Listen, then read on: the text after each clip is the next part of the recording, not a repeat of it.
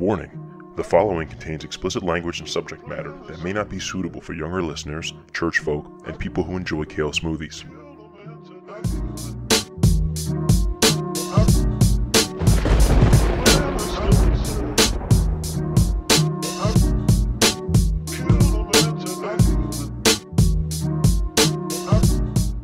Ladies and gentlemen, welcome back to APodAmongstMen. I'm your host, Steve B., and this is Coffee Break Conversations for the 21st Century. So, we're back. My guest today is a good friend of mine. It's been a long time coming. Finally got him on the show. My friend Max B. He's going to tell us about his wonderful journey through Europe and all the assorted continents he's been on, lived on, done debauchery on, all that good stuff. He's a good friend of mine. You know, me and Max go back a long way, so I'm really happy to have him here finally. He's a funny dude, very unique individual. But without further ado, here is Max B. All right, so do you want to give like a little intro kind of as to who you are? We all know this is the glorious Max B, the vodka czar. When did I get that title? I don't know. I just made it up right now on the spot. I like it. It's not bad, right? Sounds quite well earned. Well, I mean, as far as people I know that I associate with, I think it's pretty fairly earned. Okay, fair enough. In the circles that I move in, you know? Fair enough. Relative to the group that we are familiar with. Yes. Okay. So, Max, who the hell are you? My name is Max. And give him full names, okay. I was just going to say Max B, but there you go. Oh, then edit it out. All right, there's going to be a little beep there. My name is Max B. Steve and I, we've known each other since what? 6th grade? 7th grade? I believe 7th. It was like that. Mr. Sharp's class. How do you remember that? Dude, you know, I just have a really good memory for names and like words. I can't remember numbers and dates and stuff, but anything involving words and names, I got it. Like a steel trap. Good for you. Like, even all of high school for me is kind of a blur. Anything before that is virtually non-existent, except for like the 5 people I've kept in touch with since. Anyway, known you since 6th grade, apparently. 7th.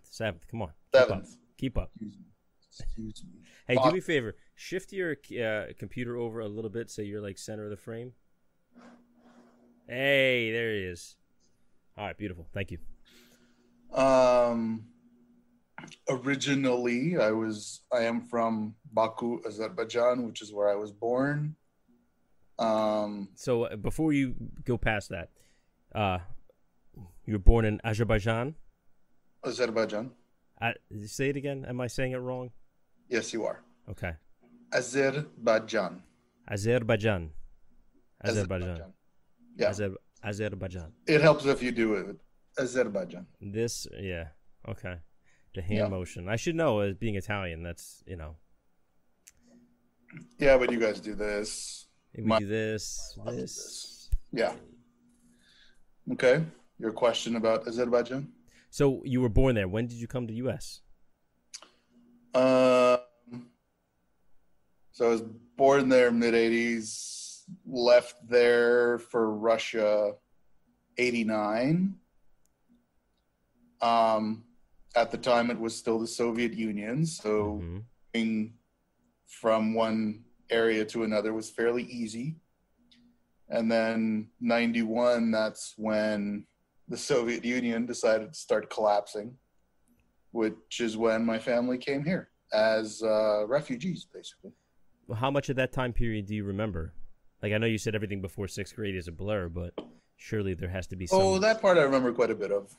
What was it like? Because now, like I said on many episodes before, my wife and her family are from Cuba, and they escaped communism.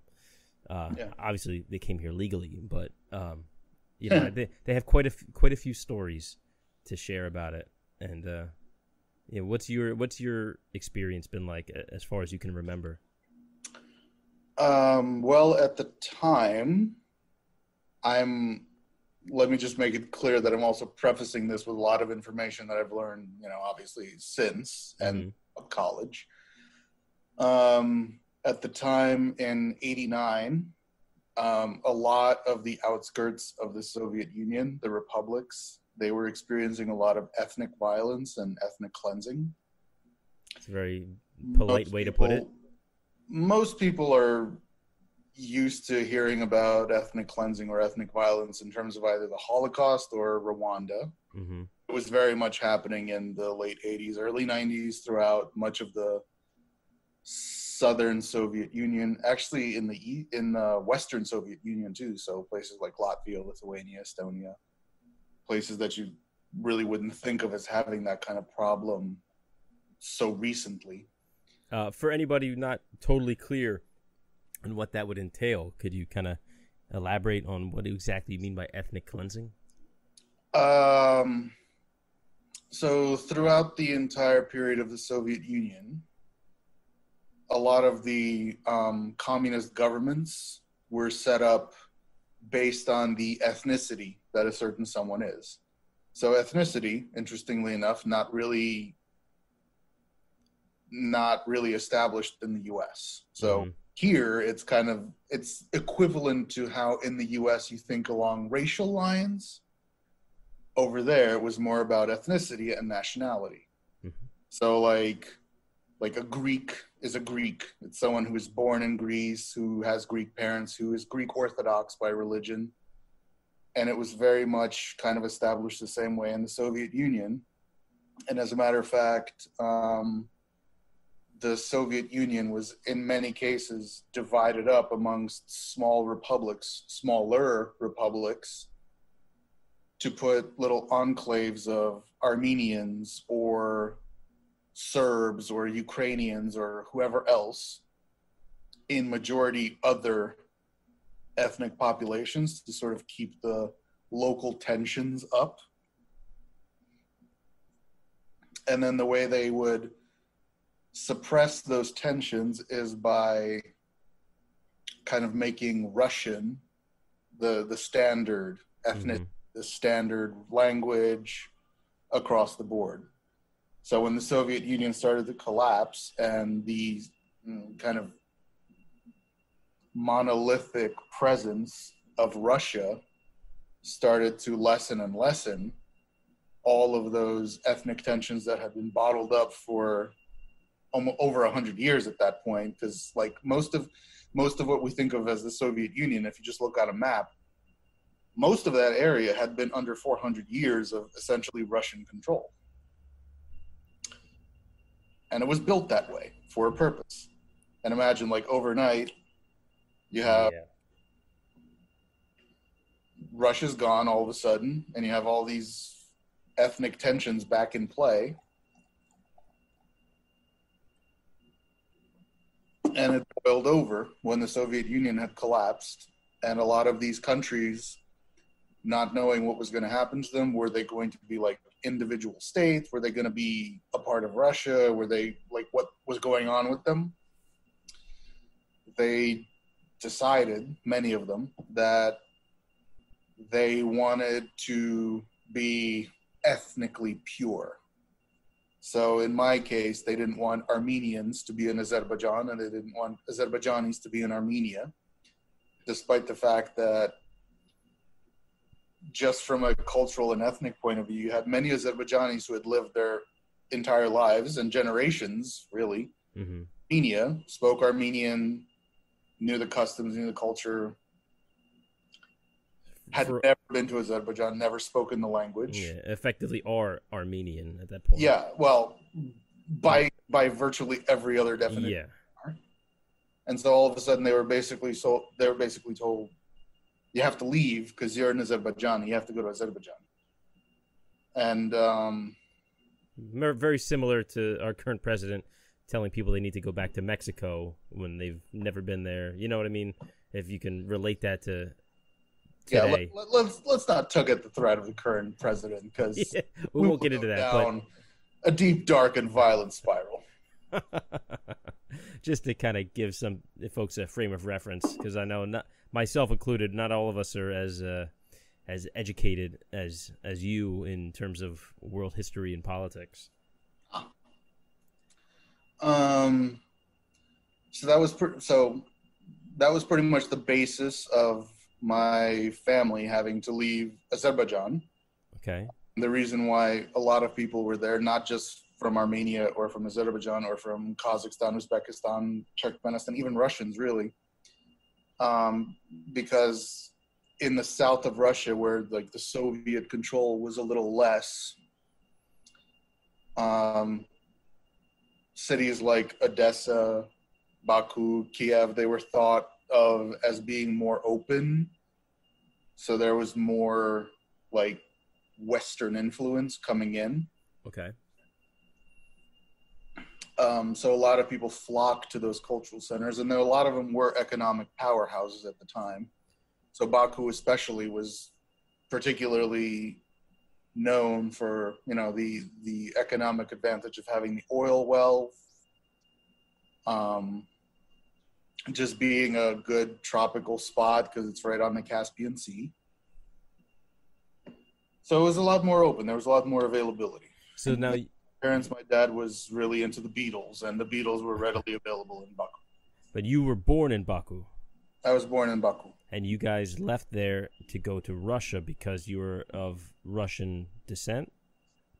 So my mom is Armenian. Okay. My dad is Russian, mostly. Okay. Long story short, I had a Russian last name. Like, we all had a Russian last name. So it made the most sense because that was the one place in the Soviet Union at the time that was not experiencing ethnic unrest. Gotcha. All right, so you went there, and then in 91, you came to the U.S. So 91 is when Gorbachev opened up the borders and said, you guys have, anyone who wants to leave, you have a 15-day period in which you need to identify a country, get your stupid visas, and go. No hunting, no KGB coming after you, nothing. Find a place and go. My dad at the time, he had gone to literally every European embassy that was still open to taking. Not a single one was really open at that point. The only country that was still accepting refugees was the was the U.S. Okay. So you guys, did you have any like family or relatives over here? Nope. So I guess 91, you were 6, 7? Ish. We're both born in 84, so. That I know of. Yeah. What was that like as a little kid? Do you recall? Like, was there, I mean, was it exciting? Was it scary? Like, how would you describe it? I mean, I had gotten, I don't know, I guess at that point I was like pretty numb. I didn't know what the hell was going on. So like, you know, we left Baku by airplane, and you know, there were missiles being lobbed at us from boats and like surface to air missiles. And they were like blowing up on either side of us. They were trying to shoot down planes because they knew that refugees were leaving. Yeah, of course. I mean, I could see how that would make you natural numb. stuff, you know, just the way it works. Have you ever taken off in LaGuardia? Jesus. So yeah, like I definitely remember the whole war situation, the tanks rolling in, the, you know, airplanes and people being gunned down. So like when we were leaving, this other thing started happening of, you know, missiles being lobbed at the plane. I didn't know what the hell was going on. I was sitting on somebody's lap. I forget. I don't remember whose. And we got to Russia. We had some family in Russia. But at that point, when we had gotten to Russia, we spent like a year or so there staying with people. Mm-hmm. But at that point, it became pretty obvious that it's collapsing. Like, yeah. This isn't some kind of struggle. This thing is collapsing. It's go time. The Soviet Union is not going to reconstitute itself. And that's when Gorbachev said, okay, I don't know what the hell is going on, but anyone who wants to leave can leave. So when we came to the U.S., mind you, like the U.S. was, one, the enemy. Two, you only heard about it in terms of like being this thing over there that nobody knows about. Kind of like, only see it through that lens of, the Cold War. Not so much the Cold War. At that point, like détente had kicked in, and there was less of a thing about, they're gonna kill us and blow ourselves up. But there was a lot of mythology about Americans. So, for instance, Americans don't eat bread. Well, I can attest to that being completely false. Americans are so prudish that they showered with their underwear on. No joke. I'm not even kidding about that one. It was the weirdest thing ever. I mean, depending on where you go. Yeah, but at the same time, there was this sort of fascination in a lot of Russia, a lot of the Soviet Union, really, about the U.S. So, for instance, movies would get broadcast on occasion. U.S. movies like Terminator, I think I saw in the Soviet Union at one point. There was, at the time, one McDonald's in Moscow in Gorky Park.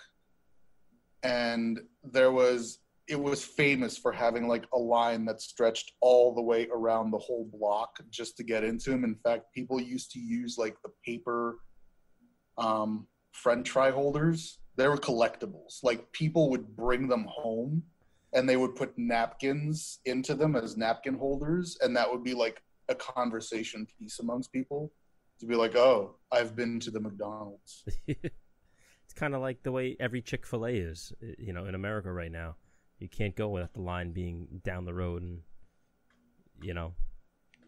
I don't get it. I don't know. I don't think it's. If you're into that anti-LGBTQ flavored chicken, yeah.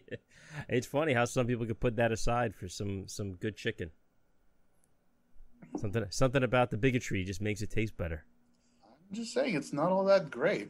I agree. I mean, first of all, that's not my line. I stole that from Corey Ryan Forrester, but that is, yeah. Shout out to Corey. So yeah, okay. So you came here. Popeyes. I actually agree. I agree. So, but back to immigrating to the U.S. or you being a refugee, as you put it. You didn't speak any English before you came here, right? Nope. In fact, in Moscow, we used to live in a suburb of Moscow. By the way, when I say suburb of Moscow, I mean 2 hours out by train. Jesus. That was still a suburb. In a suburb called Mytish. And by that logic, I live in a suburb of Philadelphia. Yeah, or New York for that matter. Yeah, but I have a 2 hour radius, a 2 hour span that I could kind of fit wherever I want to. Yeah, exactly. By Moscow standards, you probably live in a suburb of DC. No, it was huge because there was like these regions called oblasts that were considered part of Moscow. Whatever.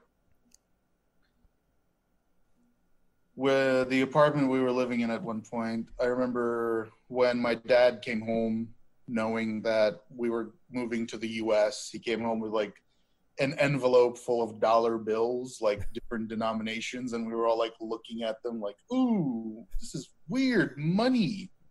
Because like the dollars were like this size, but rubles were like this size. They were like fairly sized currency, and most of it was coins at the time. I still have some somewhere.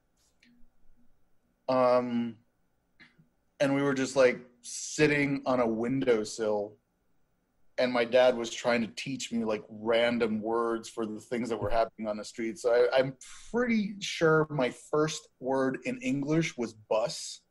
The second word was sky. Okay. And I don't remember the other ones. Well, you got a pretty firm grasp on the language now. I do. Thank you. Hats off, sir. Hats off to you. Thank you, Mrs. Packer. Who's Mrs. Packer? The English teacher that they had set us up with. So I came here, like the family came here under a program, and my family was particularly welcome because they had two young male sons that would, serve the propaganda machine well if it was still needed. Because, like, oh, look at these poor Soviet children that became American men. Just wait till they get to military age. Exactly. Yeah. All right. I'm sure there were like other intentions, but like, all right, whatever. Let's just get here. I always thought it was weird, though, considering as many people as I know that English wasn't their first language. Like, some people never really lose an accent. Like, with you, it's not even detectable at all. Like, even by listening carefully, and I'm pretty good at that. It's not there at all. Whereas somebody like our friend Louis, I feel like English kind of was his first language, and he has an accent for some reason. It's slight, but it's there. So one of the aspects of the program was to Americanize us as much as possible.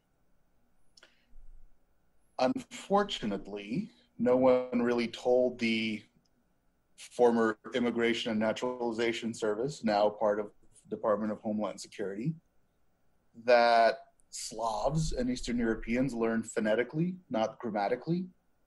So we learn by hearing things. I don't know. It's just the way the language is set up. Because, there's like 29 letters in the Russian alphabet.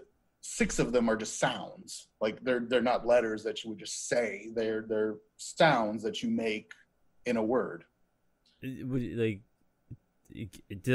describe that. I'm having a. What do you mean? Like it's just a sound? A letter is essentially just a sound, right? Well, a letter, by definition, is a symbol for a sound. Okay. Whereas in the Russian alphabet, in the Cyrillic alphabet, there are letters or groups of letters that form just a sound. That, like, there are 3 of them, at least, that I know offhand. That's like you literally say when you're reciting the alphabet, mягкий знак, твердый знак, which means hard sound, soft sound. And if you see it at the end of a word, you know how to finish that word correctly. But the one that throws Americans off the most, and I'm going to scare the hell out of you, is there is a sound, and I think it's like the 3rd or 4th letter from the end of the Russian alphabet. It looks like a lowercase b and a lowercase l. And you'll see, if you ever look at a pictograph of it, it's a pair of skis. And the way you say skis in Russian is lyzhy. And that lowercase b and that lowercase l makes the sound uy. It's part of the alphabet. Okay. I mean, after being in France and attempting to learn a little French, like on the spot, that is not the strangest thing I've heard. The French language really threw me for a loop. So I feel like Russian isn't that bad. Okay. Not that I'm going to go, suddenly take up Russian lessons. It's bad enough I told my father-in-law I was voting for Bernie Sanders, and now he thinks I'm a communist. So now the next thing I know, I'm going to come home learning Russian. And he's like, that's it, we're moving back to Miami. And now you're talking about the Soviet Union on your podcast. How's it feel there, Pinko? Yeah. I'm going to grow a little, like, what's that guy's name? We were just watching that movie about Frida Kahlo, and there was a character, is a real life person. I can't remember his name now, so I just completely blew the joke. It was a famous communist thinker. Guy got assassinated. He's friends with Frida Kahlo. Why can't I think of the name? Just friends with a lot of communists. Yeah, clearly. You're not talking about Che, are you? No. I think he was a Russian guy. Jeffrey Rush played him in the movie. Either way, totally irrelevant. Yeah. So let's fast forward. So you grew up here. You picked up the language. You got it down. You graduated with me. Took a little while to get it down. How long did it take? 6 months to start speaking the language. 6 months from the time that I was introduced to an English teacher to the time that I was able to speak it in any way. And no joke, for those 6 months, I didn't say anything in English. Pre-first grade. This is when I had my meetings with Mrs. Packer. And again, no one told them that Russians and Slavs learn phonetically. So she had like this weird British Aussie accent. I wasn't quite sure. But at the end of those 6 months, I had it too. And I remember the INS guy had come in to like inspect my English. And he heard me speaking with this weird European accent. And he's just like, no, that won't do. So it was just a matter of like finding something to teach me the accent. And of all things, it was the cartoon Garfield. My son loves it. You do kind of have a Garfield delivery a little bit. The sarcasm, the dry, yeah, all of it. The weird love of lasagna. Yeah, it was Garfield all the way. Now that you've said it, I feel like I can't unsee it. Glass shattered. Oh boy, like you're rethinking our whole friendship right now. No, I mean we've been friends with Russian Garfield. It's the least surprising thing ever. Like I'm like, oh well, that completely checks out. That all makes sense. The weird thing is though, like we've always referred to you as Russian. Like all of our friends, our group, even yourself. And technically, you're only like vaguely Russian. I'm only a quarter Russian. So why don't you don't just say I'm, well, will you be Armenian? And then what's the rest? You said your dad was Russian, your mom was Armenian. If you're only My mom is 100% Armenian. My dad is half Russian. The other half are... No one's quite sure, but we're pretty sure Ahmed was an Iranian. Everyone likes to say that he was from Dagestan, but I'm like, sorry, kids. At some point, we got to talk about the complexion. Ahmed is not from Dagestan. I feel like a lot of some people's families, specifically mine, nobody really knows. Nobody at least can agree on what exactly we are.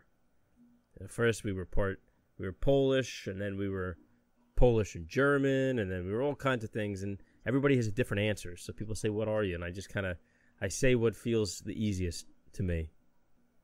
Well, I mean, it'll always depend on when your family came over or when, like, parts of your family came over.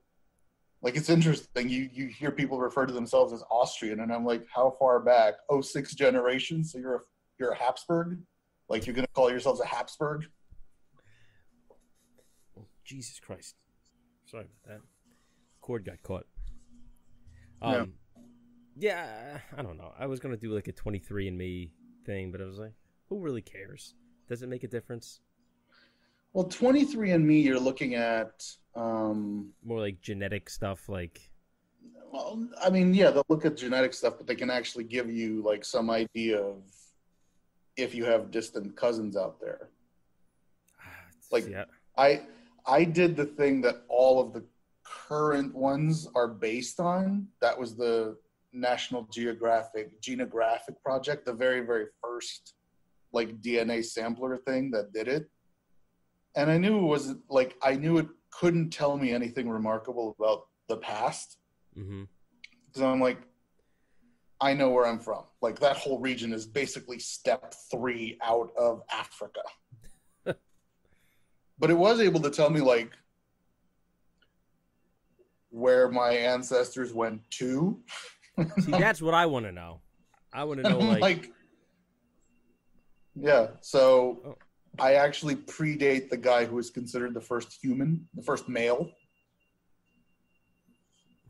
What do you mean what do you mean you predate the first? Like I was First human. So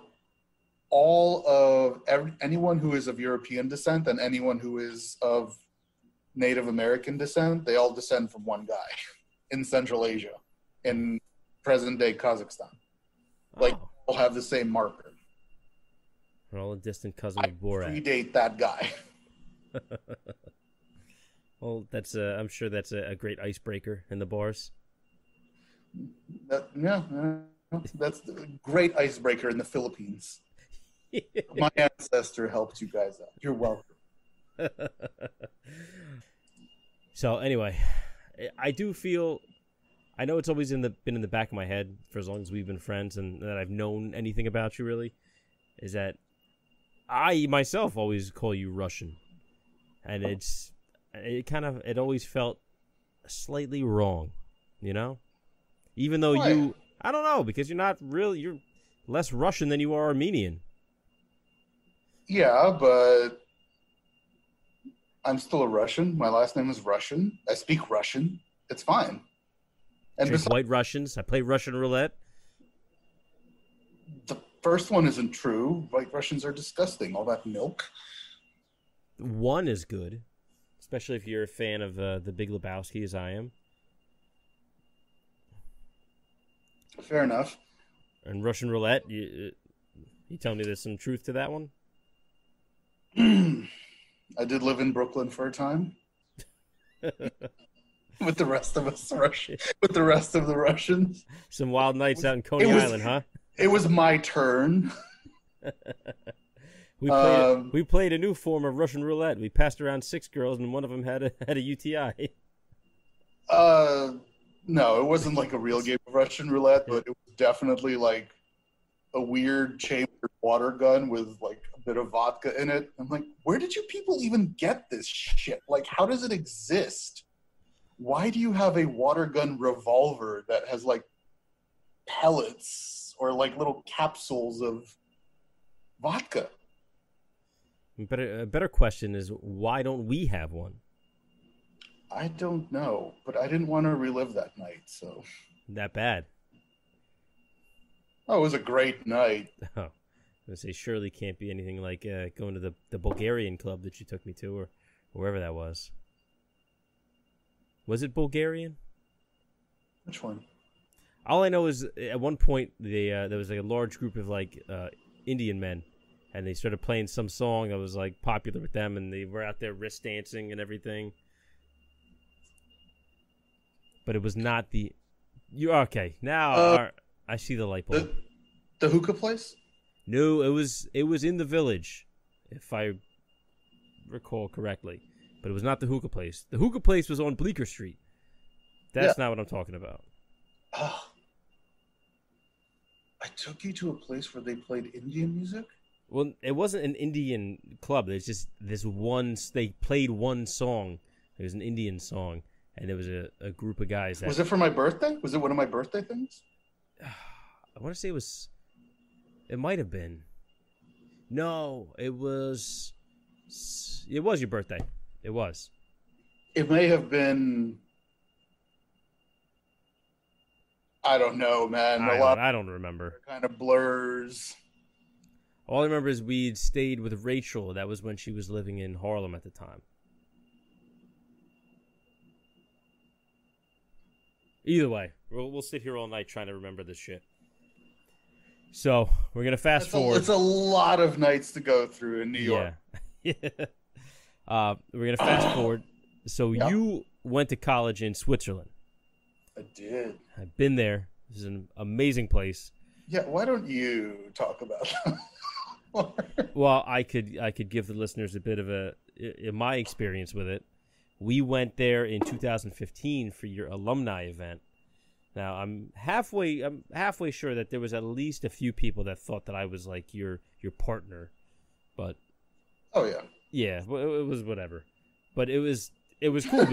I mean, I was single at the time, so I had no commitments to do anything else. And you finally were, after all these years of trying to get me to go to Europe, you said, "All right, I'm going. Are you gonna come?" And I said, "Fuck yes." So, interestingly enough, Louis' dad actually paid for my travel. I had to do a side job at his house, and that job paid for the trip for me. Oh, okay. Yeah, but That sounded a little porny there for a moment. I There. know, right? Like, No, what did you do for money? You couldn't have been that desperate. I use my trade, sir. No shame in it. Got you to Lugano. There you go. But anyway, yeah. So anybody not familiar with Switzerland, it is a very small country in Europe. It is bordered by Italy, Germany, France, and Austria, if I'm correct. Italy, France, Germany. Austria, and Liechtenstein. That's right. I left that one out. I thought it was only 4. But we stayed, or your school, Franklin University, it's in Lugano in the south of Switzerland, very close to the Italian border. It's kind of buried in the cantons. Is that how you pronounce them? Which is like the valleys around the Alps. And it's no, the cantons are like, they're the version of states in Switzerland. Ah, okay. So I explained that wrong. Either way, so you're looking at big mountains, and then you have these like valleys with these beautiful lakes, and there's palm trees, and you're seeing snow-capped mountains, and somehow it's sunny and nice, which was very lovely. And Max took me there. Everybody spoke Italian in that place, and but either way, why don't you explain to me how you decided on Franklin? How did you even hear about that school? What made you want to go to school abroad? Abroad for us, at least. Well, first of all, I want to comment on your coming to Lugano and just watching your face sink in disbelief at the fact that you couldn't quite piece together at that point why living in Lugano was so fantastic, and then just watching your heart drop. Watching it slowly dawn on me after the course of a week. Oh no, pretty much right away. I remember because we were on the Malpensa Express going from the airport in Milan to Lugano. And I know exactly the moment when to look at someone to get their reaction, because it's where the mountain on the right side stops. And then you as soon as it stops, you see the lake, you see like the city, it's all right there. And I remember telling you, like, just look to the right over there, see how you feel. And then just watching your face, like get all... I wasn't like that. You're yes, exaggerating. It was gorgeous. It is gorgeous. And I want to go back. But that really, for me, that trip was the start of my wanting to go to Europe and see different places and leave the U.S. And if I go on a vacation, I don't want to go on a vacation within the United States. I want to go see somewhere I've never seen before. Oh, come on. There's plenty of good stuff in the U.S. I'm not saying there's not. I'm just saying for me personally, I want to go. I've been to a lot of places in the U.S. I've only been to a handful outside the U.S., and it all started with that trip. Good man. So, yeah. How did you decide on Franklin? How did I decide on Franklin? Well, do you remember when we had to take those annoying ass questionnaires whenever we did those whatever standardized tests were called? Yeah, vaguely, when they ask like what you're interested in. Like, what are you interested in? Yeah, exactly. Yeah. And at that point, I don't know, I was gravitating towards political science. Not hard to believe. But really, I definitely remember ending high school by saying, I want to see the world. Like, I want to travel the world. Mm-hmm.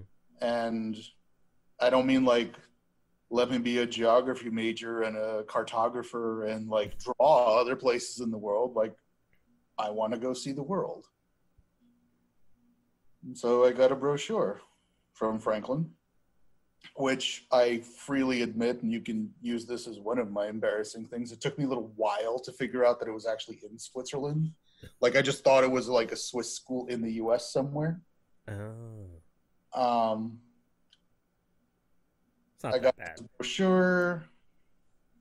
It was telling me about the courses. It was telling me about the majors. It was telling me about the academic travel component, which is amazing. Yeah.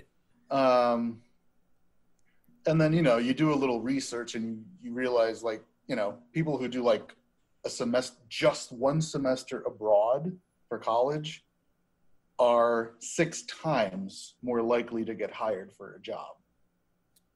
People who do an entire year abroad are 8 times more likely. So you definitely, when you got to look at some of the data, you realize, like, exposure counts. Yeah. And not in terms of like, oh, let me join student government on campus or something. Like, go out there, go see it, like, do it on your own. Well, I mean, even in daily life, talking to people who've actually gotten to experience different cultures, different environments, just been outside of that little bubble that they're used to in their own little, area that they grew up in. Just getting outside of that and seeing that, the world is a lot bigger than just your hometown. Yeah. Those people, I feel like, have a much healthier perspective on just the world and everything we do, just on life in general, which sounds, it's like a cliche. There's always the people like, oh, you have to go to Europe, you have to go to Stad, you have to go overseas, and it kind of like. You must, Stephen. You must go to Stad. But you know the type I'm talking about, where it's almost like a snobbiness about them. But, douches. We can just call them douches. Yeah, fucking like douchebags. I'm a pretty experienced traveler, and anyone can be a very good experienced traveler without turning into a douche. Yes.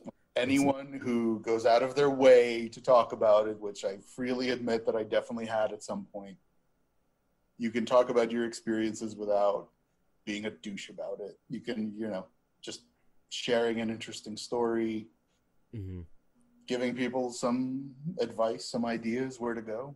No, I agree, because it's so eye-opening, especially when you're not just going there to like the tourist spots, like, oh, I went to Madrid and I went to, Sagrada Familia and then I had tapas and I went home. Like, no, you're not experiencing the culture of a place. So I will say that I am very glad that your first European experience was in a place like Lugano. Mm-hmm. It's not a big city. It doesn't have tourist traps. Like, you wouldn't set foot in Lugano unless you knew to go there with someone who can, like, show you around and, just tell you about, like, here's what the piazza, here's what this thing is about. Mm-hmm. Here are these, like, very specific kind of neighborhoods. They're called, Quartiere Maghetti, Quartiere this or that. And, it has this feel or that feel. You didn't go to a tourist place. Well, I think that left a very specific taste in my mouth, where it was, I wanted to, I mean, not that I completely want to stay away from those, because there are some places that are definitely worth going. For sure. Yeah, but it definitely, that being my first impression of, life outside the U.S. or specifically in Europe, it was, it's like, yeah, no, you have to go experience this stuff, not the stuff that all the travel brochures want you to see. Like, see what it's really like.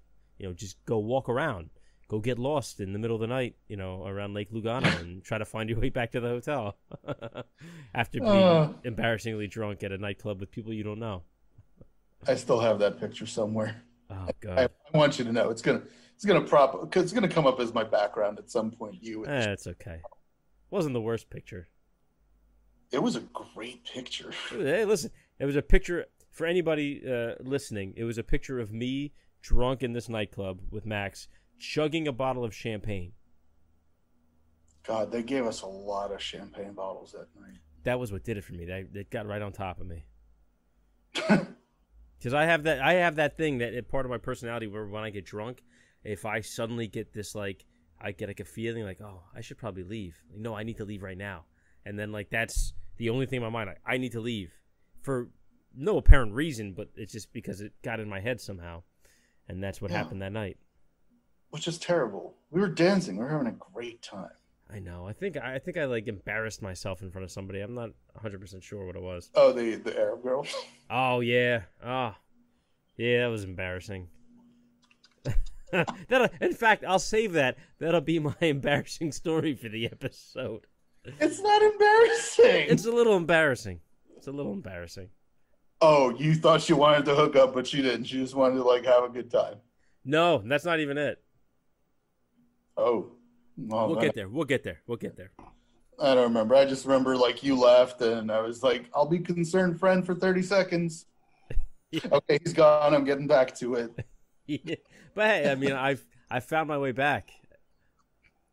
I'm good with directions. You saved me the search. Well, what was your plan? Like, if you got back to the hotel and I wasn't there, you were gonna. Then... I freely admit, and I'm happy to call myself a terrible friend in that instance, but I was like, no, I'm gonna go. I'm gonna stay out. I'm gonna keep dancing. I'm gonna keep drinking. Beppe kept bringing like more champagne bottles afterwards. I'm like, this, why? I mean, I'll drink them, but why? And I just remember like forcing myself to stay out longer and keep dancing. And then I remember it was like 4 or 5 a.m. Like the sun was definitely coming up. And I was like, oh, sunrise over Lake Lugano. This is familiar. Not much has changed in like 10 years. I remember like deliberately forcing myself to stay out because I'm like, if I go back to the hotel and this son of a bitch is not there, and I have to traipse around Lugano looking for his corpse or something, it will ruin my weekend. I'm going to freak right out. But hey, I took care of it. I got to the hotel room and your ass was passed out and snoring. Anyway, so Franklin, you decided to go to Franklin. You get to Switzerland. Describe what it was like. How much experience did you have aside from, when you were young and in Russia and Azerbaijan? Very, very, very little. Okay. So the breadth of my experience. So prior to going to Franklin, I had been back to Russia twice just to see the family. And mind you, we go see the family back east. And mind you, that whole time, like it was degrading. Like there was, like Russia was diminishing as a whole. Like this was before the economic resurgence, so to speak. This was when, they had like 6 to 8 zeros at the end of the currency. Like honestly, if you looked at some of the bills that we had to use at the time, it was like Zimbabwe dollars. It was ridiculous. So I remember, I think it was like just before I went into, or like, I think after freshman year of high school, maybe, like my parents wanted to go visit the family there. And we wanted to go visit my family, my cousins in France. So we went to Russia, we went to France, and my parents were excited to have me kind of get that European experience. So that was pretty much the extent of it. You went to France. Where did you go to Paris? No, actually, Paris, I was only in for like 3 or 4 days. Having been to Paris now, I think 4 or 5 times in my life. It's a beautiful city. I am not a fan of it, though. Nor am I. think France, like if you take Paris out of it, France would easily be my favorite country in Europe. Because Strasbourg, Nice, Saint-Nazaire, amazing cities, like beautiful and amazing.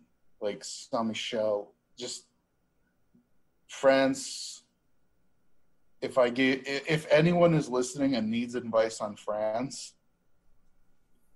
if you can skip Paris and go to everywhere else, do it. Worth it. I feel like it's worth it to go to Paris once just to say you went. But you know what? Paris, I would say, at most is a 3-day city. Yeah, no, that's it. You don't need any more. Anything more than that, you're overdoing it. Like, you'll do the Latin Quarter, you'll do the Eiffel Tower, do the Louvre, do Napoleon's tomb, do La Défense if you like really want to go in that direction. Go to the Montmartre. I don't know how to say that. Montmartre? Yeah, Montmartre. I don't know. Church. Yeah, that whole area by the Moulin Rouge, and you go up the hill where the Sacred Heart Church is. Yeah.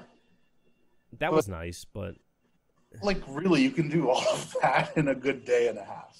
Well, we had 5 days there, so we did 3 days in the city. One day we drove to Verdun. Versailles or Verdun? No, Versailles was a different day. Verdun, we drove all the way out there to meet my wife's friend who lives in Germany, in Worms. And they drove and met us there. It was kind of like the somewhat halfway point. Well done, by the way, pronouncing Worms correctly. Thank you.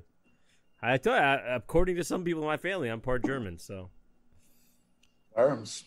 Anyway, but yeah, so we only really had 3 days in the city. That was enough. That was enough for me. Obviously, Paris, if you really want to go to Paris, like, I just don't think it's worth more than 3 days there. Like, you can see everything with plenty of time to spare in 3 days. And I just think there is so much of France that's worth seeing. You can see everything in 2 days. If you want to pack your schedule that much, but I will say, you know, you want to experience Paris a little more outside of the touristy places. Like, listen, those people make fun of them, but those double-decker, like the sightseeing buses, the red cars, they're amazing. They're fantastic. So that's the smartest thing you could do if you're going to. I will say that there are like a handful of cities in Europe that are worth doing the red car with. Paris is one of them. Barcelona. Did it in Barcelona and Paris. And I would say London, just because London is like spread out. Well, I have a place to stay in London now. Kid's sister Lexi. Sister, yeah. You know she had corona? I have so many people now who are like, "Oh yeah, I had corona." Yeah, she's like, good now. Before we hung out, so I probably had corona at some point. No, this was back in March.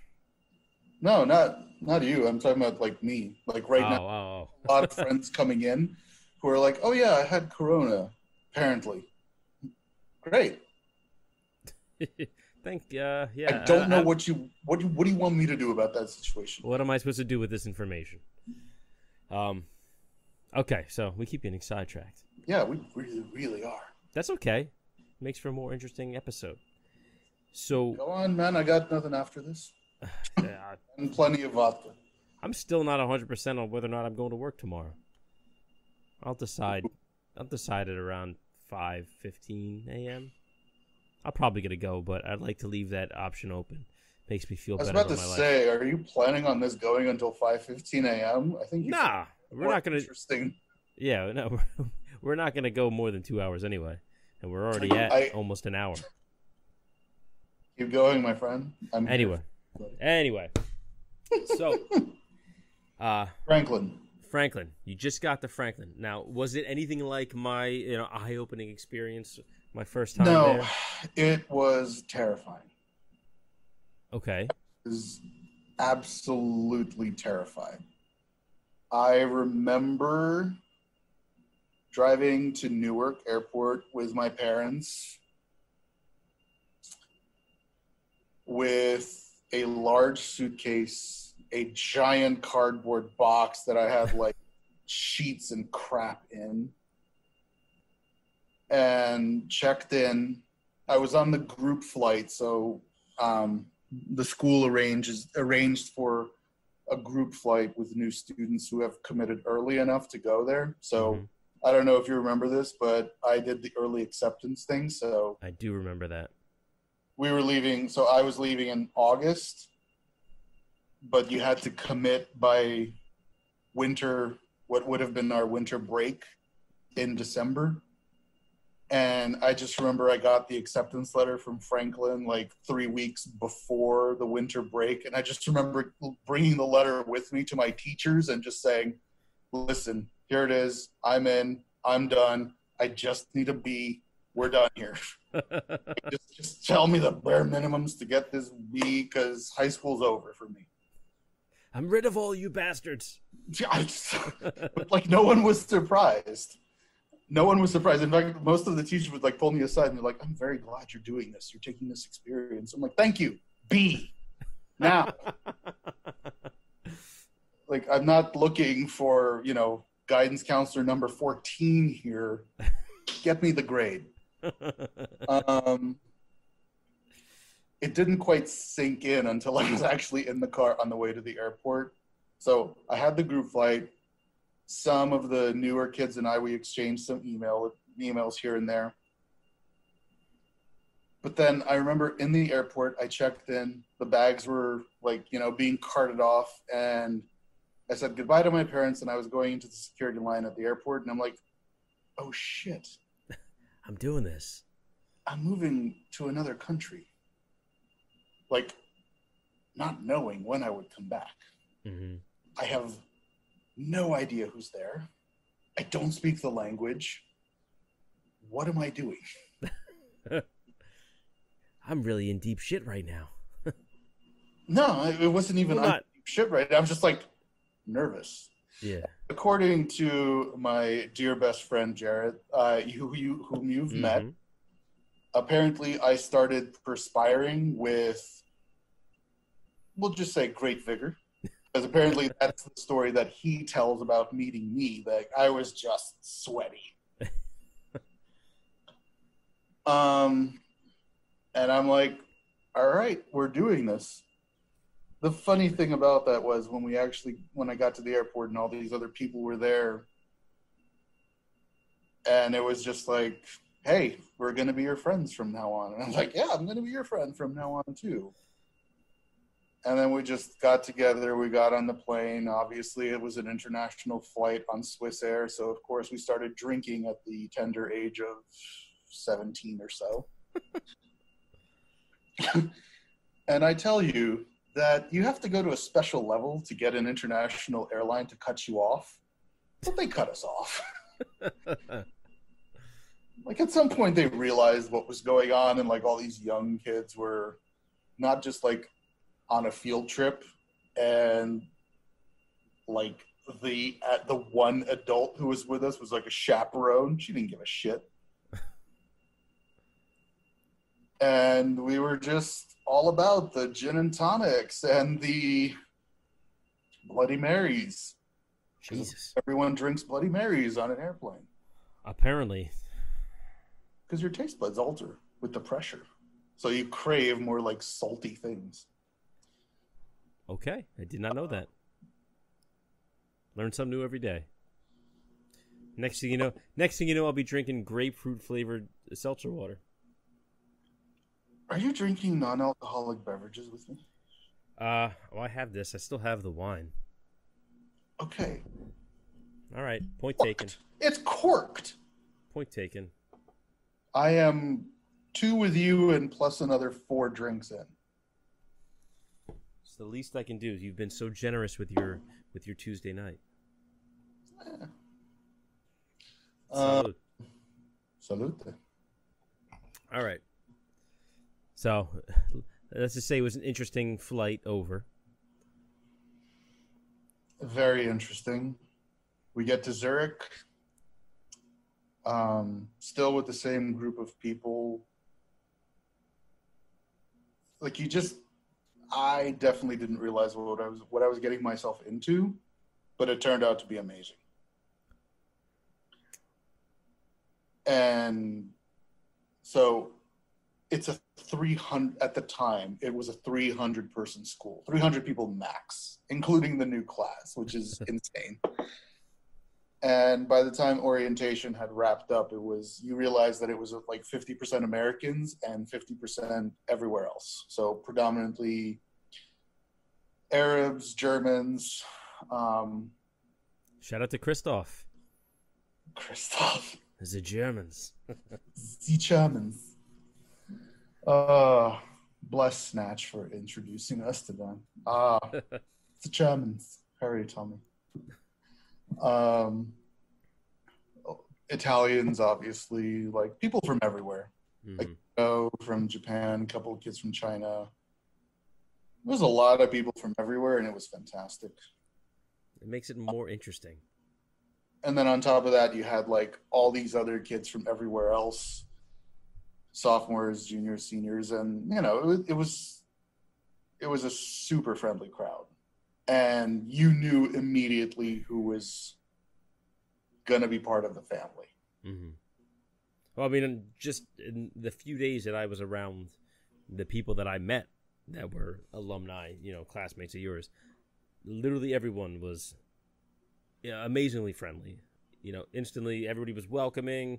You know, nobody was a dick, which is huge because a lot of people would have you believe you go overseas and everybody's a dick, and that just wasn't the case in my experience. Yeah. No, we were.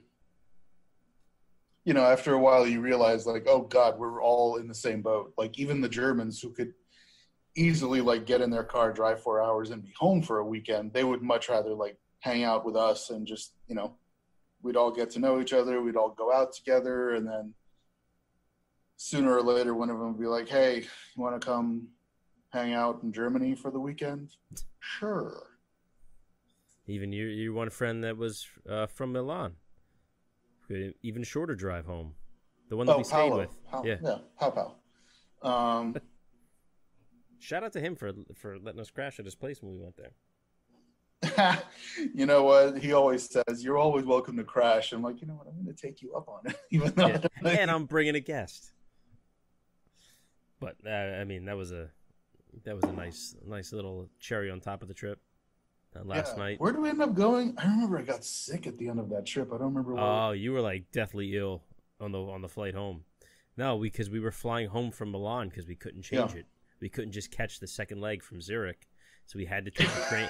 We had to take the train from Zurich all the way down to Milan. You know what? I with Paolo for that night. I was not upset about that. I was like happy about the train ride because, like, you see just Switzerland. Well, I always describe that train ride to people when, like, I'm talking about the trip because you could literally see the progression where you're driving, you're on the train going south, you're going through, you know, like everything has like that Bavarian feel, everything, that German architecture and stuff.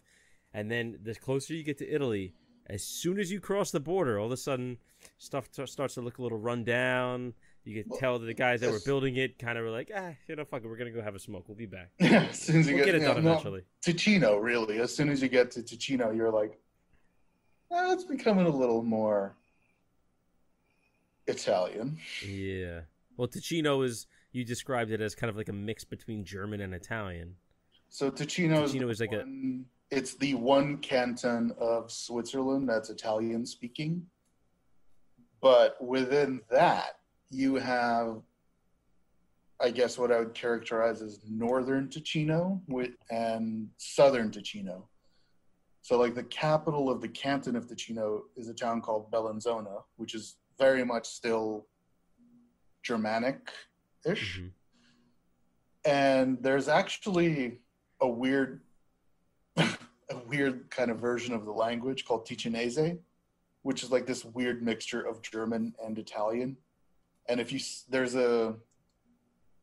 forget what the name of the newspaper was, but there was a Ticinese newspaper, and it was like written in Ticinese, like almost a dialect, and it was like this weird German Italian thing, and nobody would even attempt it. Not the Germans, not the Italians, nobody would bother. And then you had like South Ticino, which is on the other side of the San Bernardino Pass, or you know, on the other side of the San Gottardo Tunnel. That's where San Gottardo Tunnel. That was now the longest tunnel in the world, or one of the longest. It's got to be. It's top 3, right? It was at the time, I think, the longest tunnel in Europe. I think it was like 17 kilometers, 18 kilometers. It was weird. You're looking out the window and it's just dark. It's like, all right, going through a tunnel. And there's no end to it. It just keeps going. Like listening to music, like 4 or 5 songs went by. I'm looking out and I'm like, we're still in the fucking tunnel, bro. Oh yeah, on the train we would have gone through the tunnel, wouldn't we? Yeah. Yeah, and then on the other side of that, in like southern Ticino, you're in the Lugano part of it, which is very much the economic center of Ticino, but it's completely Italian at that point. Like it felt like all the culture and like the warmth of Italy with all the cleanliness and order of like the Swiss and Germans. It was like the perfect balance. That's a very good observation, because that's what they pride themselves on, except in the month of August. What happens in the month of August? That's when the Germans come down. And you know how a lot of places want tourists to come? Because it, gives you the kind of economic stimulus that a lot of places might like. Not in this case. The one summer session I did there, I just remember all the Germans and the Danes, they would come down in their campers, and all they would do is just go to their campsite next to the lake, or next to like a lake or a river or something, and they would just stay there.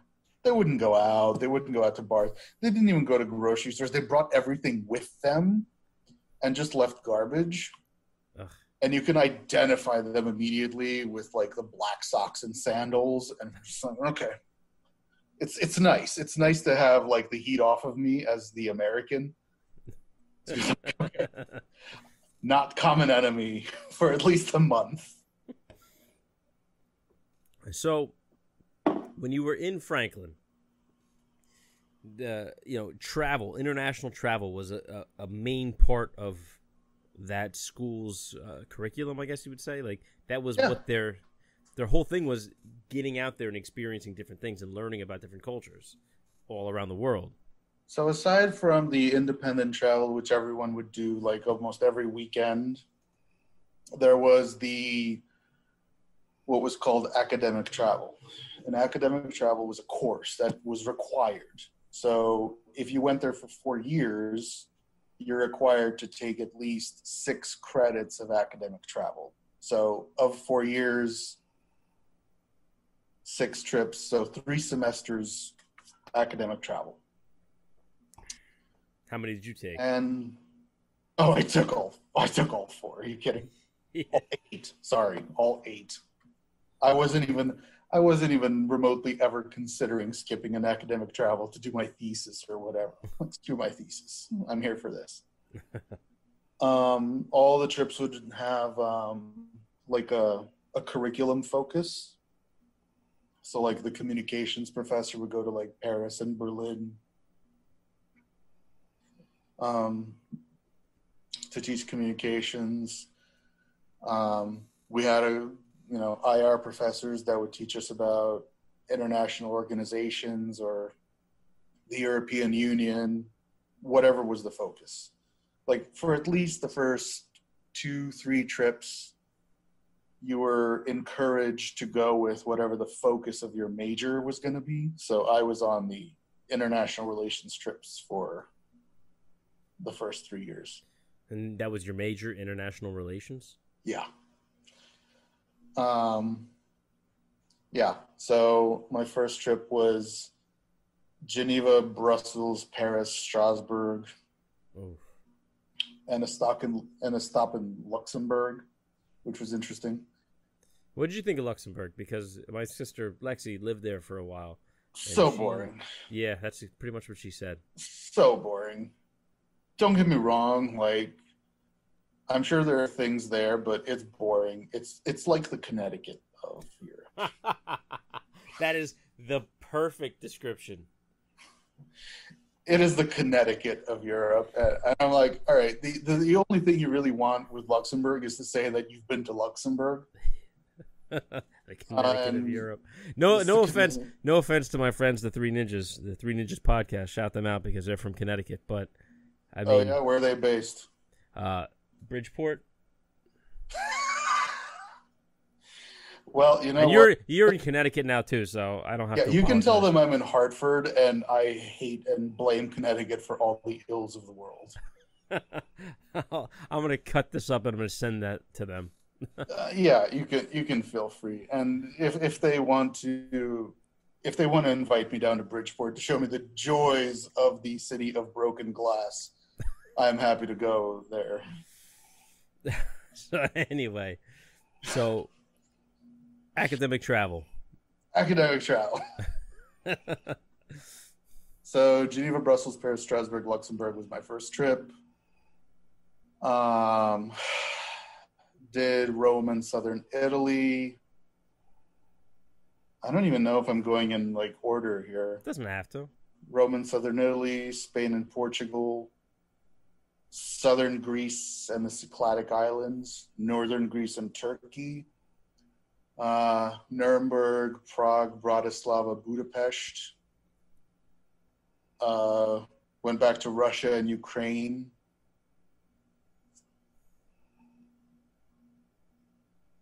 I went to the UK, but not for academic travel.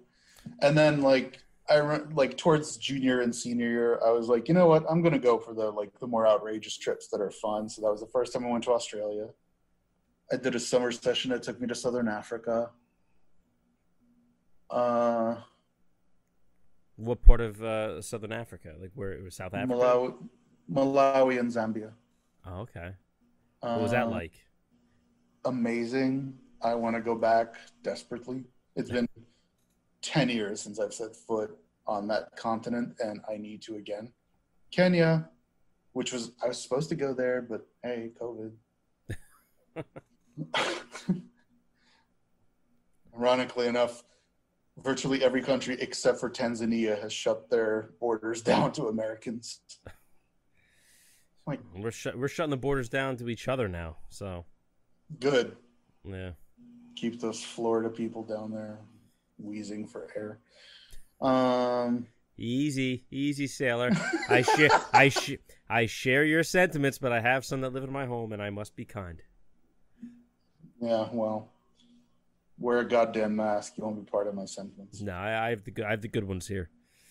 Let's see. Where the hell else did I'm pretty sure that was it. But so, long story short, I have been to everywhere in Western Europe for academic travel purposes. At the time, everywhere except for Northern Ireland and for Ireland and Scandinavia. Okay, so nothing like by the time I was done with Franklin, everything to the west of Austria I had been to. So did you ever get to anywhere in Scandinavia, Denmark, Sweden, Finland, anything? At the time, no. Since then, now you've been there? Oh yeah, Norway. You went to Norway for work. Oh, see, now you're in the line of work that involves a lot of travel. So I've been to Norway for work and went to Ireland for work as well. One of the things I wanted to talk about today, now that we've gotten to this point in your life story, do you recall any particular stories that stand out in your memory during those days of academic travel, getting to experience these different places for the first time, being college age, prime party years for most of us? Are we at the embarrassing stories portion of the events? Not if we don't want to be. I don't see how we can avoid it at this point.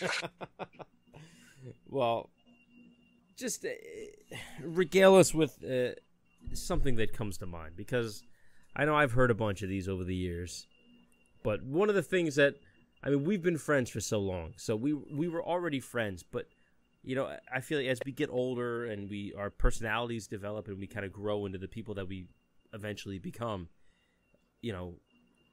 I've become like I've always looked to you like you were my smart friend. You know what I mean? Like you got to sorry everybody else. No offense, but you've gotten to experience all this amazing stuff that I wanted to do, and for a long time I didn't know I wanted to do. So I always enjoyed hearing those stories and hearing your experiences of being different places, and you know what I mean, like kind of living vicariously through you. Fair.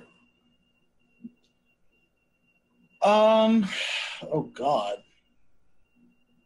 I tell you what, I'm gonna go get more of a refill, and then I'll give it some thought. All right, through the magic of editing, we'll be right back. So much easier. All right, so we're back. Last drink of a, I guess we can call it a bottle. It's more of a handle of vodka. So this one's always trouble. Okay. Yep. Ooh, that looks like a good one. Yep, it's a great one. Whew, okay. So, yeah, we're at stories from your time abroad, your time in Europe. Broad story. So I do remember there was a story about drinking absinthe. There was. All right. So I'll let you pick and choose. Okay. We can do the when Max turned 21 in Switzerland story. See, I might not even know that story. Or we can do the Max tried absinthe in Budapest story.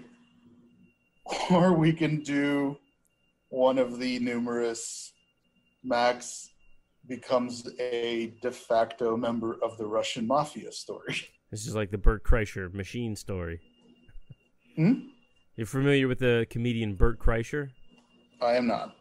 Oh, he had a great story about he went on a trip in college to Russia, and it's kind of along the same lines where he kind of joined the Russian mob and kind of robbed a train. oh, no, I do know this guy then.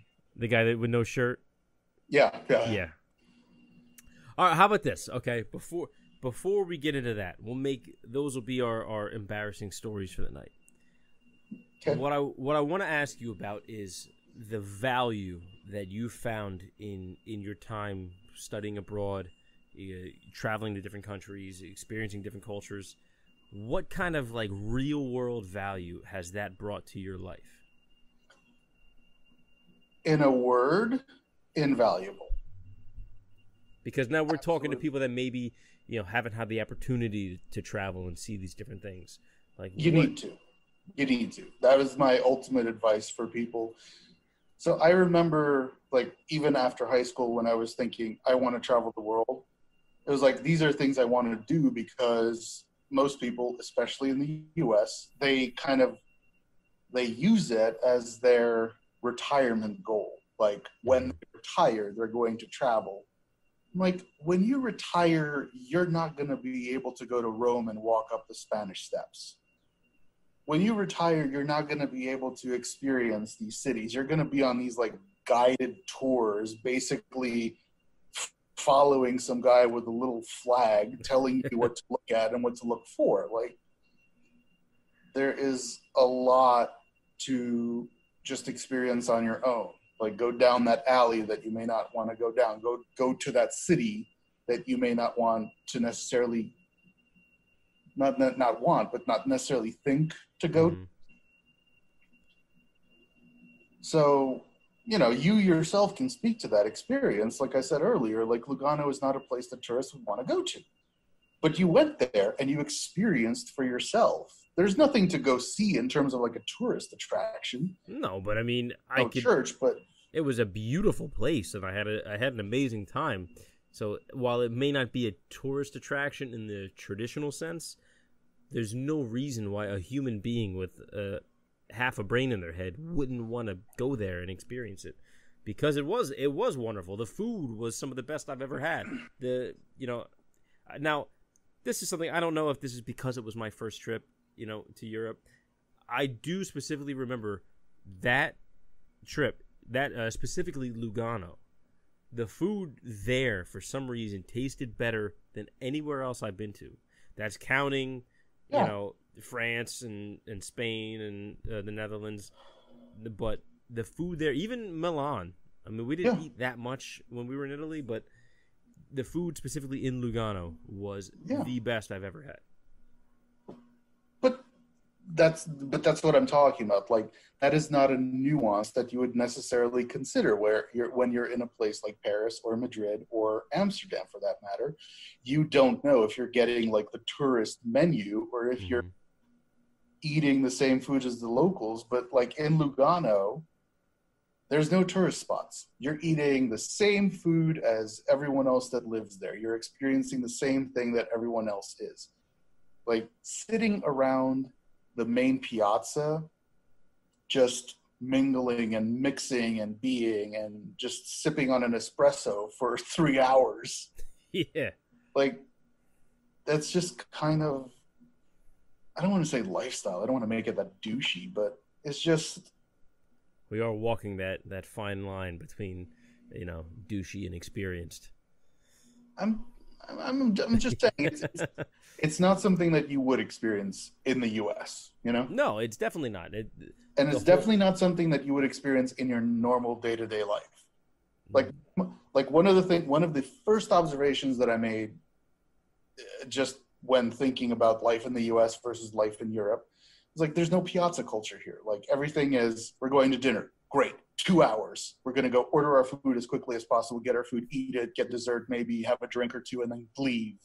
Like, you're kind of rushed out of places. Over there, as you saw, like, you order your food, you are hovering over there for hours and hours. Make yourself comfortable. You're going to be there for a while.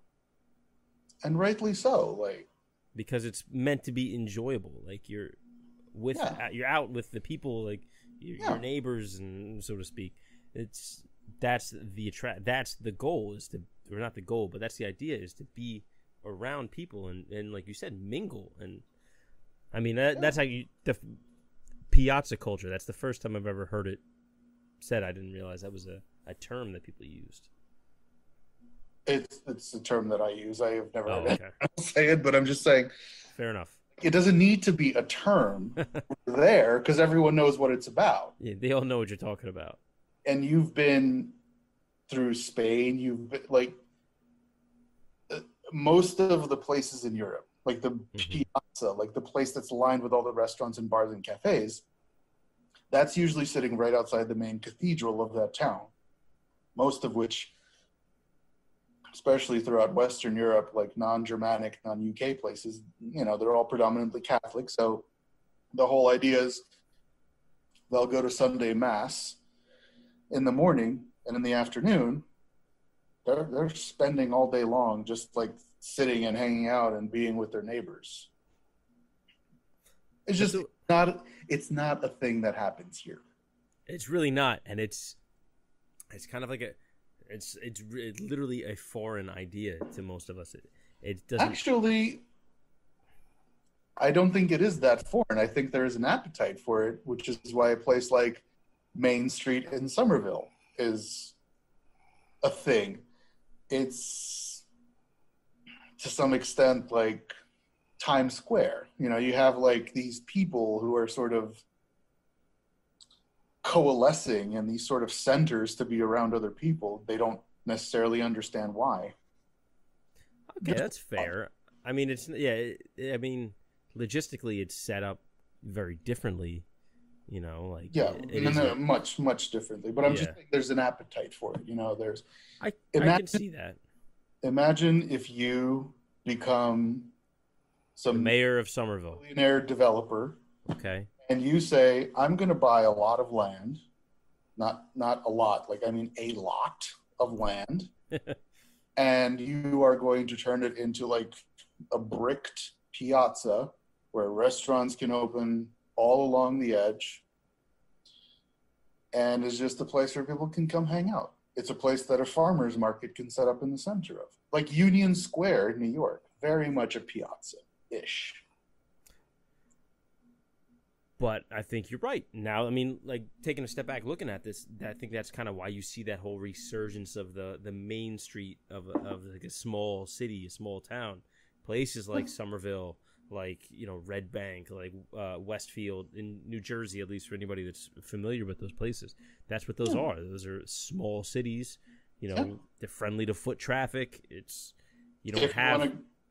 if you want to go really Jersey about it, look at how many beach communities have boardwalks for that very same reason. Yeah, there you go. You have people coalescing around like restaurants, arcades, clubs on the boardwalk, and then you have people coalescing around a beach, and like in the middle, there's just a place where people just walk around and be. Why did we move away from that here? We never had it. The U.S. never had it here. But for a country founded by people from everywhere else, you would think that kind of culture the majority of everywhere else was from Northern Europe. And the Southern Europe started coming in. It was like the 1920s. See, I forget. Like I'm majority Italian, so we weren't the first people here.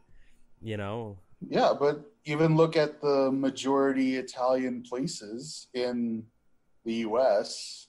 So, for instance, like parts of Philly, majority Italian places, like all of those places, they try to have like a similar neighborhood, quartiere, kind of feel to it in certain parts of Philly.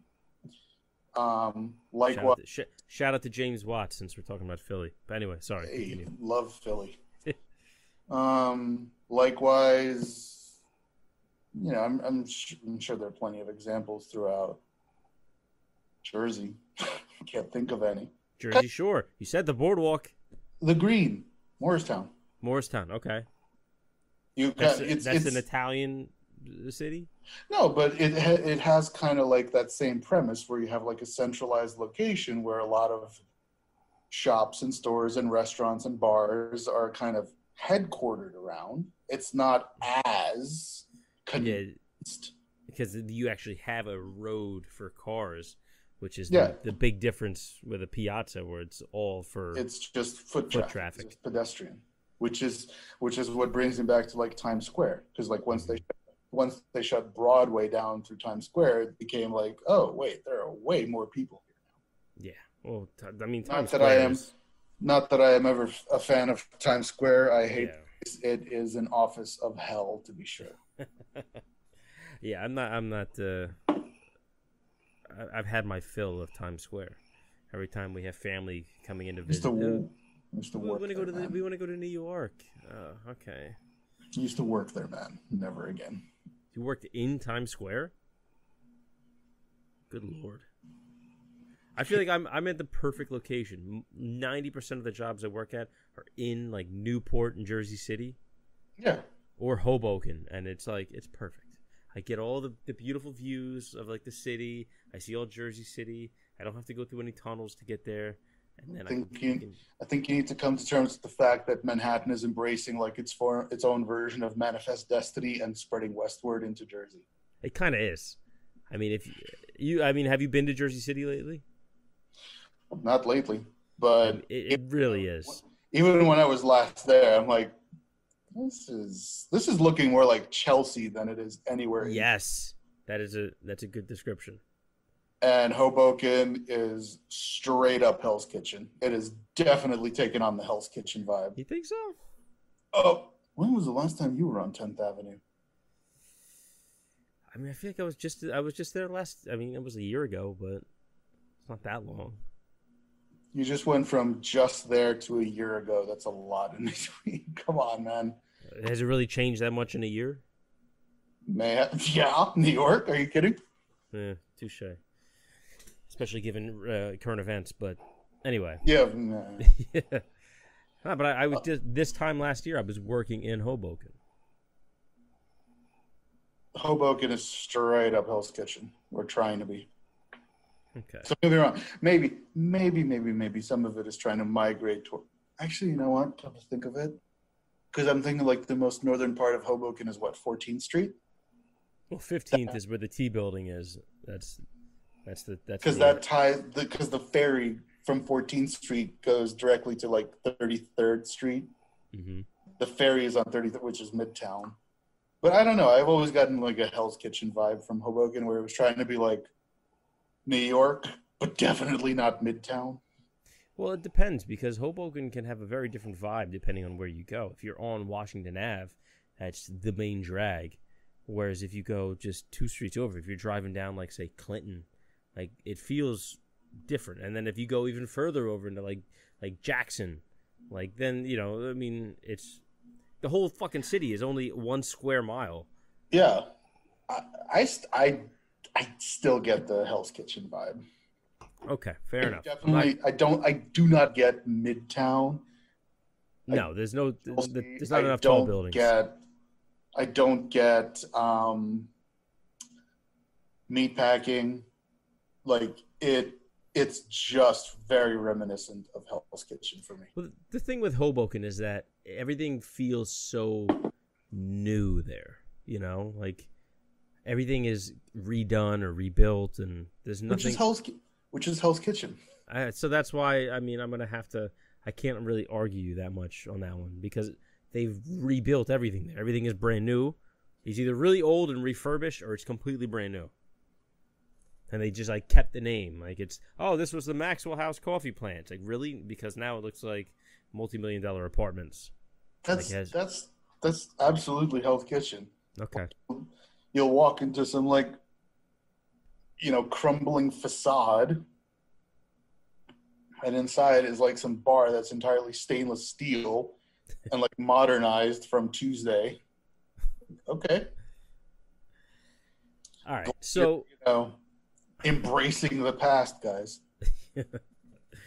The main thesis of this episode is essentially the value in experiencing things outside of what you're used to, namely different countries.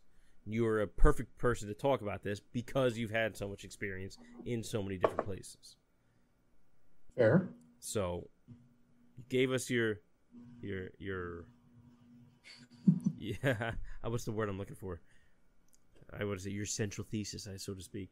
It would be just go fucking do it. Travel. If ever you have the chance, do it. Save up your money. Go. It doesn't have to be, you know, a bank-breaking expense to go set up a trip abroad. It's not. I mean, I realize there's some irony in the fact that we're talking about it, you know, now, times being what they are. Mm-hmm. Yeah, but I'm, you know, broader perspective, larger life goals, I say do it now. It's worth it. It changes you. It opens your eyes a little bit. It definitely does. I am living proof of that. Fuck Florida. Fuck going to Vegas. It's not much more expensive. Yeah. Oh, you know who else? You know who else? Remember Tommy Doe? Yes. Yeah, I know Tommy. Yeah, he once upon a time, like many years ago at this point, he once upon a time just like randomly like wrote on his wall where to go as like a graduation gift to himself. And he listed like all these things that he wanted to do. And he had all these people who have obviously kept in touch with him over the years, like giving him suggestions. And I'm like, no, New Zealand is what you want. And he went there and life altering. So get him on. Yeah. We're friends on Facebook. I could reach out to him. Yeah. All right, buddy. So listen, we're here. Humble Pie is a part of the show where we talk about our embarrassing life experiences to remind everyone that nobody's perfect and these things happen to everyone. So, Max, I'm going to tell my story first since we already kind of brought it up earlier in the episode. So, as everybody listening and watching, you know, I took a trip with Max. We went back to Lugano, and I guess it was our second night there. Yeah, it was because it was before the boat cruise. But either way, so we had met up with some people. The boat cruise, the whole thing was on a boat. Yeah, I remember the boat cruise. It was before. It was the night before? Yes. Because we went to that. Oh, that we club, went to Chocolate. We went Chocolat. Yeah, okay. Chocolat. This was after we had dinner at my buddy's place. Yes, after I ate more than I think I have ever eaten in my life. So it was delicious. It was, like I said, the best food I've had in my life. You know, we went to this nightclub, which Now, at this point, how long have you been out of school when we went back there? It's been at least, I mean, it's over 10 years at that point, right? I graduated from 12 years. No. In May 2007. But okay, so it was the following year because I had a lot of friends who were graduating that year. But that was so graduated in May 2007. Went back in May 2008. So anyway, been back since 2008. So 7 years. We went to this nightclub. Somehow the bouncer remembered Max. I was like, I thought you left. Like the same fucking guy works here. I didn't know this was a career, but so we got in this place. He took us right to the VIP, and it wasn't a huge nightclub in the sense where like you go to Miami or New York City, but it was like a smaller place. But it was nice, loud music, the whole 9 yards. We're drinking champagne. That was what they brought us. They didn't bring us a bottle of vodka. They brought us a bottle of champagne. And if anybody else is familiar with it, but you don't have to drink a lot of champagne for it to get a hold of you. And it got a hold of me pretty good that night. So, we were hanging out. There was a few girls there, Arab girls. And I really didn't know much about Arab culture. And, this I learned later on, a couple days later. But the one of the girls that was part of our group, I was getting pretty drunk at this point, and I decided, I don't think I worded this like this in my head, but I just said, you should hit on her right now. Like, that would be a good idea.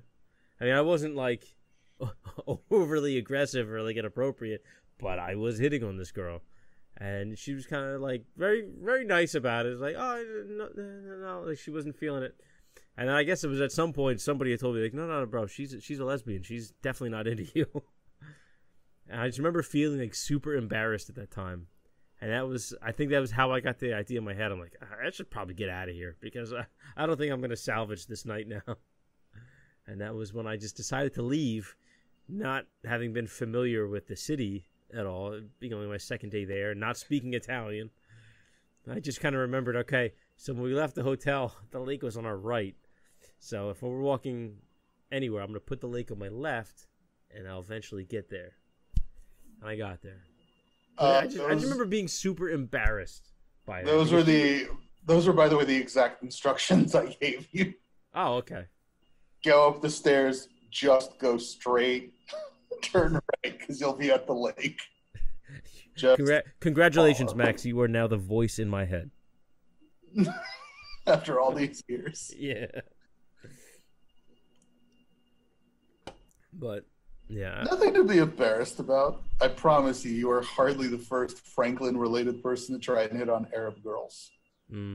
I tried a different girl the following night, and that was when you... Oh, God. Who did you try the following night? I don't recall the girl's name. She was very nice, very pretty, but that was when you kind of pulled me aside. Like, listen, dude, you're barking up the wrong tree. Oh, God. I mean, hey, you wanted to have your European adventure. I just, it was like, not my friends because of thing X, Y, and Z. That energy is better spent elsewhere. Correct. All right, so what club were we at the second? Oh, the casino. That was a casino, yeah. That was we were all in our suits and everything. That was after the actual alumni event. I hated that place. Yeah, it wasn't really Claudia. You were after Claudia. Is that what her name was? I don't know. Yep. Anyway, I'm a married man now, so. Yeah, let's not tug at that thread because. That's a whole nother episode right there. Yeah, one best not ever aired or discussed in any way, shape, or form. Let's just take it all to our graves. We don't talk about marriage in front of Max. We do not. Okay, buddy, it's your turn. Which one do you want? So what were the options again? The Budapest absinthe and the what else? Budapest and absinthe. Being a de facto member of Russian mafia. Let's hear the Russian mafia one. Wait. Because I've One. I forgot what was the third one. I don't. Are you the only? 21st birthday. Okay.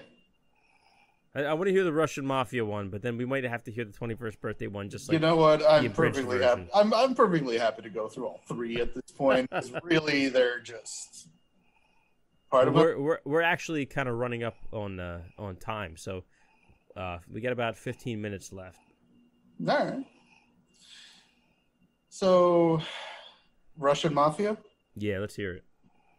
Okay. Because I've already decided I'm going to call this episode Russian Roulette, just because.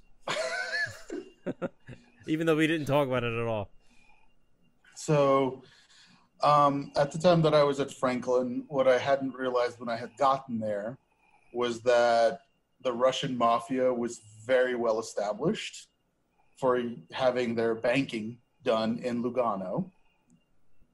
So basically, all the Arabs had their banking done in Geneva. All the Russians had their banking done in Lugano. And various other nefarious organizations, including many in the U.S., had their banking done in Zurich. But the Russians were very clearly in Lugano.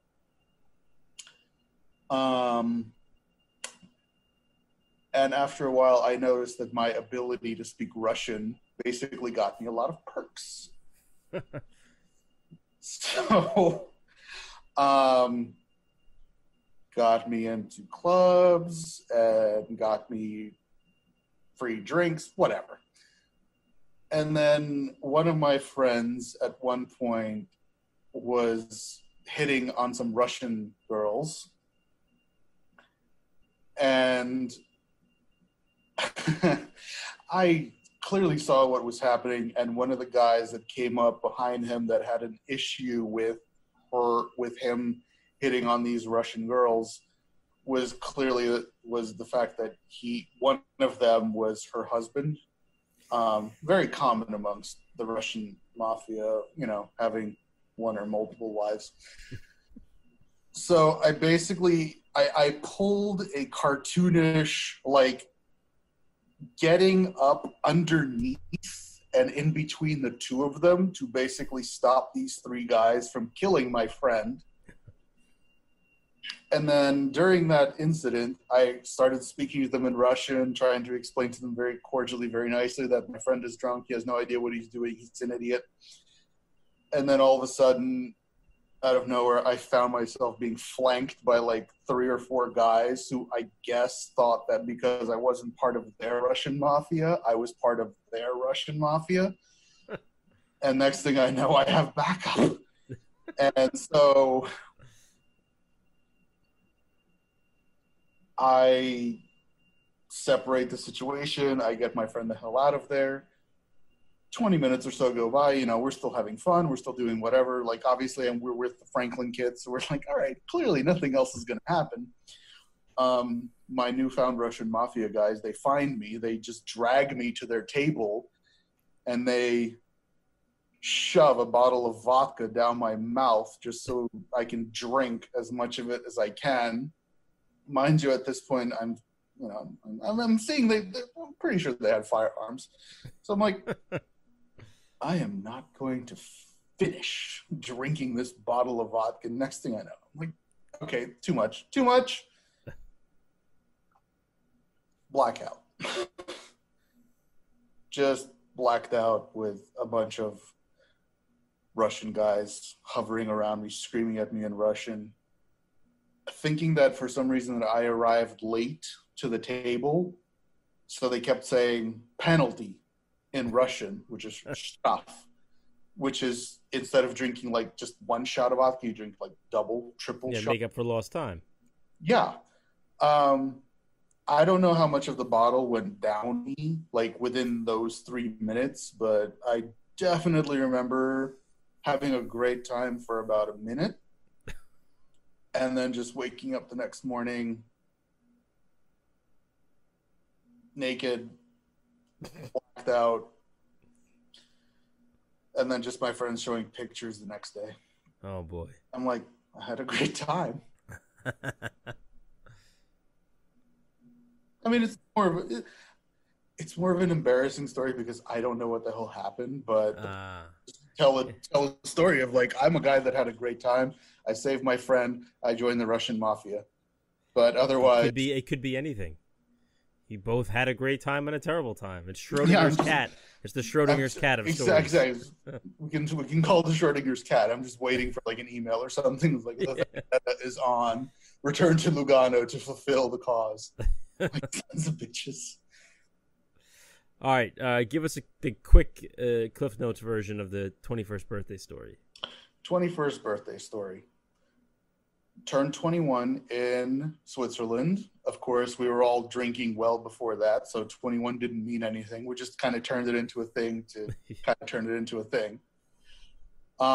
Two of my friends, Pinar and Petra, they decided that they were going to stage a kidnapping and take me somewhere to celebrate my birthday. Little did I know that they had set up everyone who was there. This was a summer session. All of my friends who were there as like a massive party on the lawn at one of the residences. They bring me there. They bring me to like this like edge for me to see everyone who was there. My friend Hanar, she pops the trunk of her car and shows me a massive bottle of Bailey's and a massive bottle of vodka as my gifts. So this was around like 10 p.m. that the party started. I get it in my head for some reason, again, turning 21, that I should finish the bottle of vodka by myself before going out to the pub and going out the same pub we went to. The bottle of vodka is the pregame. Yes. And I'm like, I'm going to do it. Did it, got to the pub, and of course the pub knows all of us. So the pub, fully aware and in on the fact that it was my birthday, they decided to embrace the American tradition of doing 21 shots and 22 shots because you need one for luck. At that point, for some reason, I was in enough sense to say, I'm going to distribute these to my friends to do with me. Never mind the fact that I'm still doing like 5 or 8 shots on my own.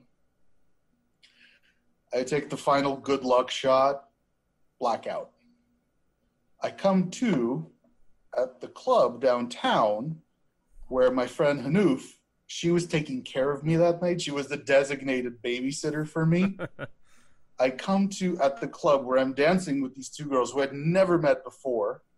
And I'm like, I go to my friend Hanouf and I'm like, Hanouf, am I having a good time? She just like grabs me. She's like, yes, you're having a great time.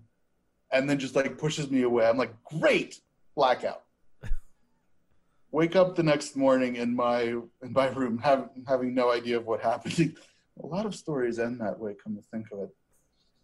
There's no pattern or anything there. Wake up in my bed, completely naked, no idea what happened the night before. Sounds like the story before. Yeah, exactly. I was about to say, I'm like, I really didn't think about how these stories end. They're just the same. Not really being able to move, I kind of like roll myself off of the bed and just plop onto the floor. And I kind of like pull myself to the refrigerator because I knew for sure I had at least 1 bottle of water in there. I open it up. There is a bottle of water in there along with a cup of yogurt for some reason and a bottle of Johnny Walker Blue. Like, I don't know how any of this happened. And then the same 2 friends who had kidnapped me for my birthday come to my door. And like, we're here to take you to get food. They bring me to the grotto. And everyone who was at the party, they just like know exactly what's going on. And I sit there for like 6 hours, and everyone like spends the day bringing me like sandwiches and coffee. Like, that actually sounds wonderful. We'll get you better, Max.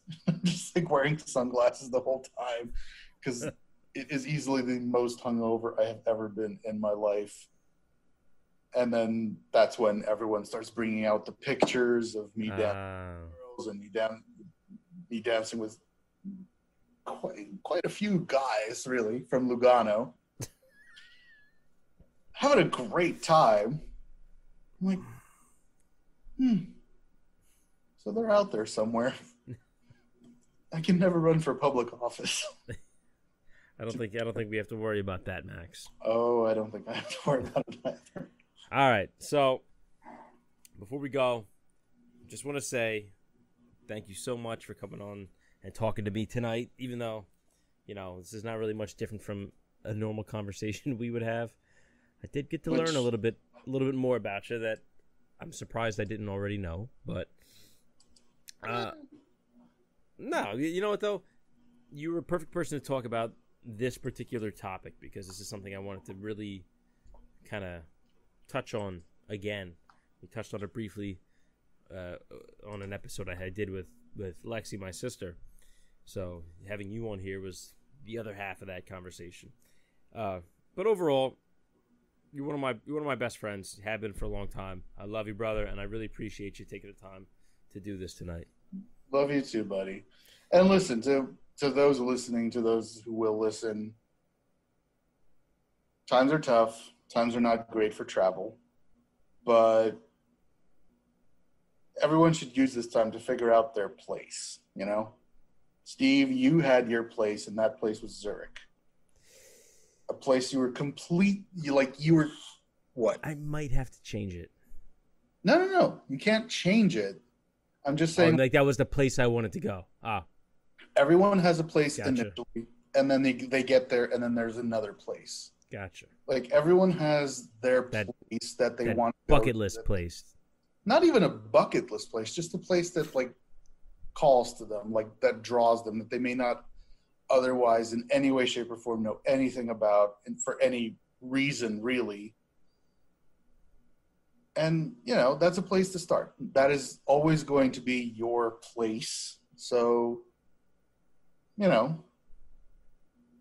whenever, if ever, life returns to some semblance of normalcy, and it will, make that something that you do. Not a priority.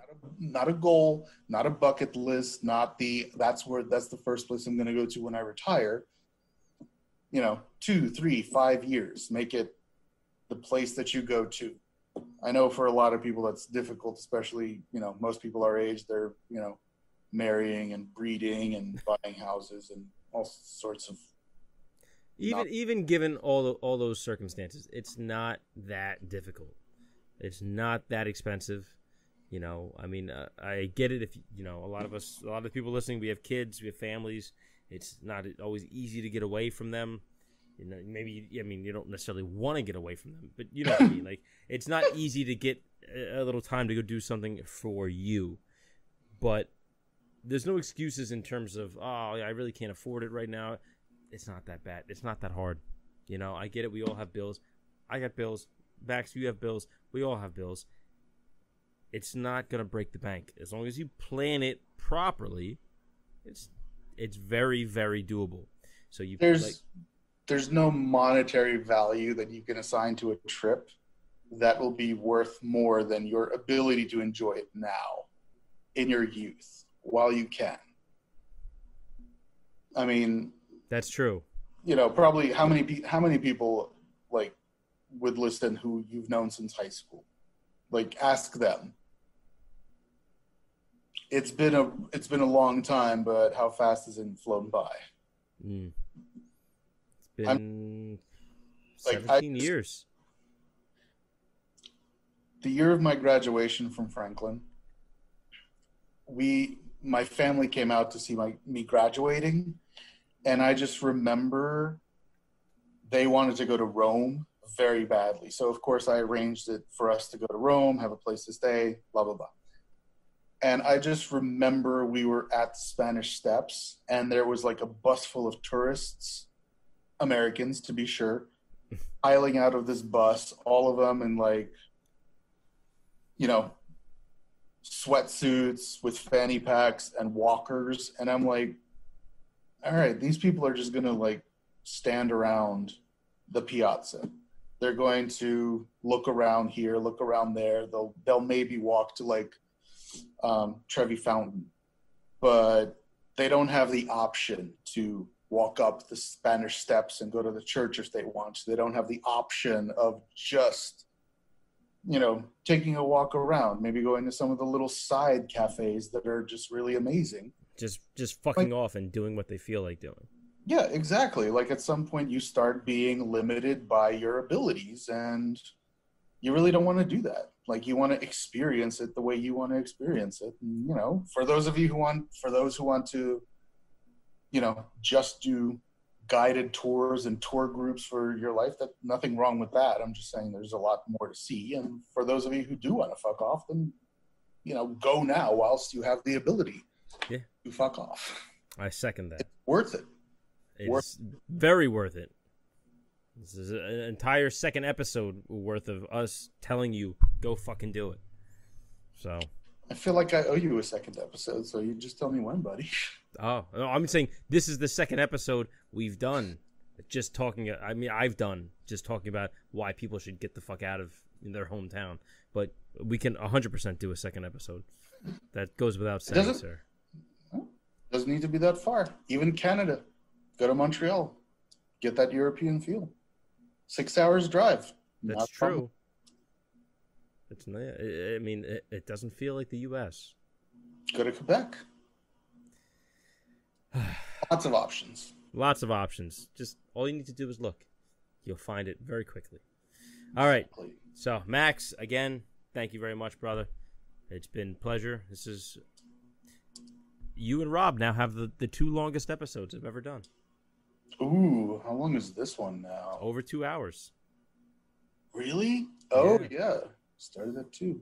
So, well, drinks breaks might count. Yeah, that'll cut it down, but it's still up there. But it was a good one, man. I enjoyed it. It was fun. Good stuff. Yeah. All right. So, any last words before we get out of here, Max? I need another drink. Okay. Well, there you have it. That was my interview with Max B. Big shout out to Max. Big thank you to him for coming on and being so generous with his time. Even though I know he's not really doing much else. You know, he's quarantined just like most of us. But Max is one of my oldest friends, and yeah, I'm really happy I finally get to have him on here. And I hope you guys enjoyed it, because it was kind of us just bullshitting a little bit. But as always, you guys know where to find us. APodAmongstMen@gmail.com for any questions, comments, concerns, suggestions, whatever the hell you got. We're on Instagram and Twitter at APodAmongstMen. If you want to DM me or whatever, or follow me, like some of the memes I make and all that good stuff. And if you're watching this, you already know that we have a YouTube channel. Please subscribe, like, and comment and all that stuff. And if you want to listen, you can download the podcast wherever you get your podcasts. Apple Podcasts, Google Podcasts, Spotify, SoundCloud, iHeartRadio, Stitcher, and everywhere else. Excuse me. So, that's it. We'll see you next week. Peace.